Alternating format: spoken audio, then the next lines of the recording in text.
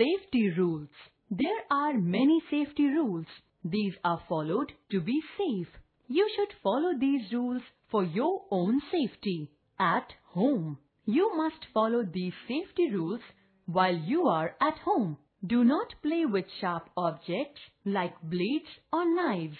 These may cut your finger. If necessary, you must take help of your adults. Do not play with fire. You may burn yourself. Do not try to light a stove or a matchstick on your own. Never leave your toys on the floor. One may trip over those and get hurt. Keep those at a proper place after playing. Do not play with electrical switches. Do not touch electrical things while these are on. You may get an electric shock. On the road, you must follow these rules when you are on the road. Always walk on the footpath. Never cross the road in hurry. Do not run across the road. If there is a zebra crossing, then use it to cross the road. If there are traffic lights, then follow their signals. If there are no zebra crossing and traffic lights, then follow these. First, look to your right.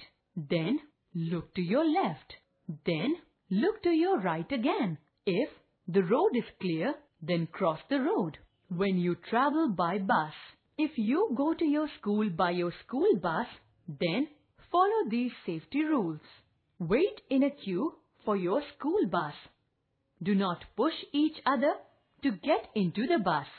Wait for your turn. Never try to get into or get off a moving bus. Wait till it stops. Keep your hands and head inside the bus. Never lean out of the window of the bus. It may be dangerous. First aid. We follow safety rules to avoid any accidents. Sometimes we may get hurt even if we are careful. Then we need basic treatment before a doctor comes. This basic treatment is called first aid. If you get hurt at home, immediately tell your elders or parents.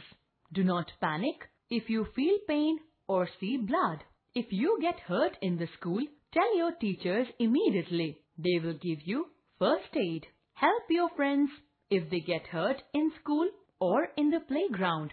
If someone is badly hurt, call a doctor.